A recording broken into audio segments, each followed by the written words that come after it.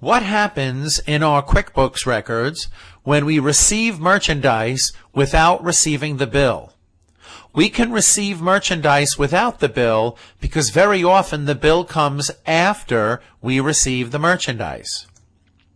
You still need some source document as proof that you physically received the merchandise.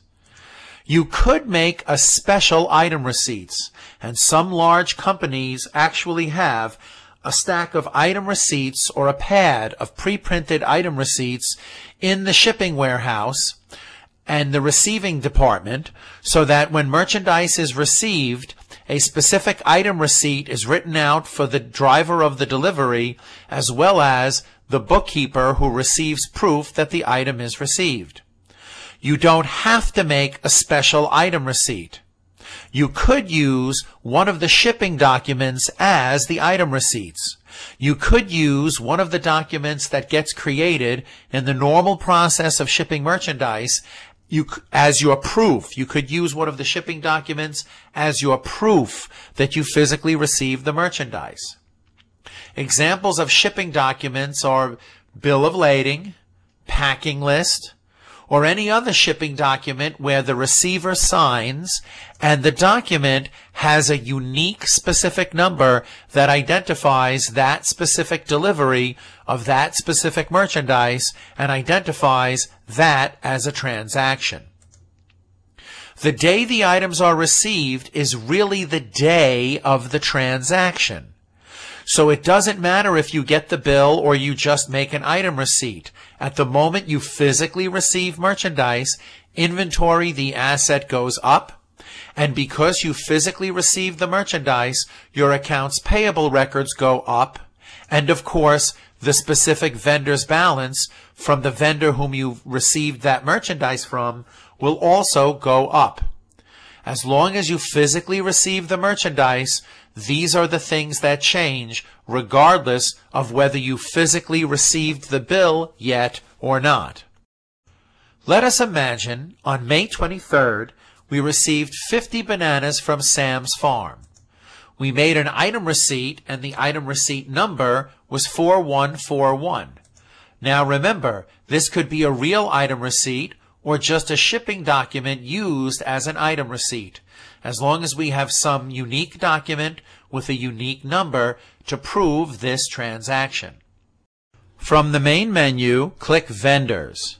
If you only receive the items, choose the menu choice that says Only Receive Items. Do not choose anything that has the word bill in it if you only receive the items. Put the date that we physically receive the items, because that's the date of the transaction. Choose the vendor. In this case, it's Sam's Farm. Now, do not put in a reference number. Do not. The reference number is the bill number when the bill will follow later.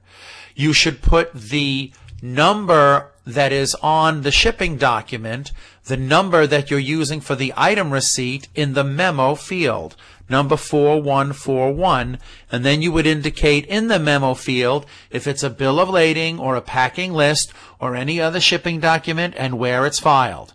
Again, the reference number for the item receipt should go in the memo field. Save the reference number field until the bill is physically received. Click the Items tab and put in the items we received. 50 bananas. So we choose bananas and we choose 50 and we push tab. Okay? When we push tab, QuickBooks will calculate the amount of the bill. 50 banana. Oh, excuse me, that's in description. We want 50 as the quantity.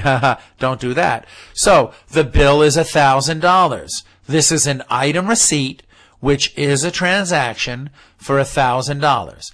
When we click Save and Close and open up the inventory report, we see that the check and the bill previously increased the quantity of the items, and this item receipt increased the quantity of bananas by 50, so that we now have 93 bananas. But we have it from an item receipt, not a bill. The item receipt is a transaction.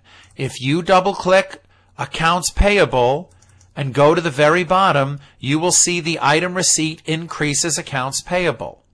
The item receipt also increases the inventory asset because it is a transaction. And of course, even though it's not a bill, the item receipt still shows up on the unpaid bill report because the item receipt is still a transaction that has not yet been paid for.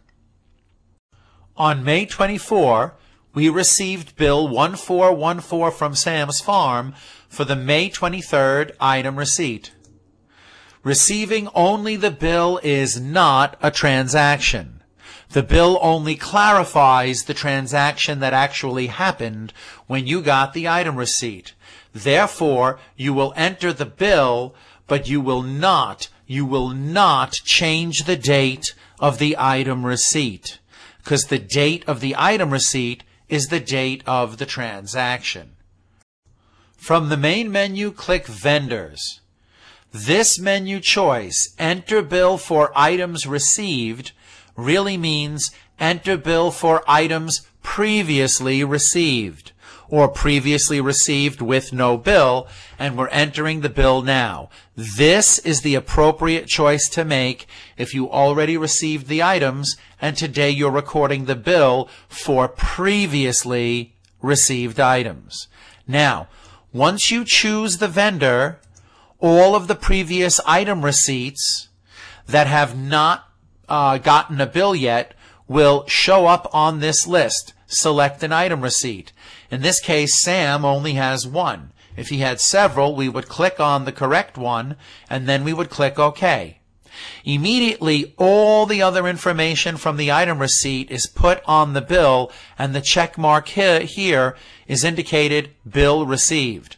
Do not change the date.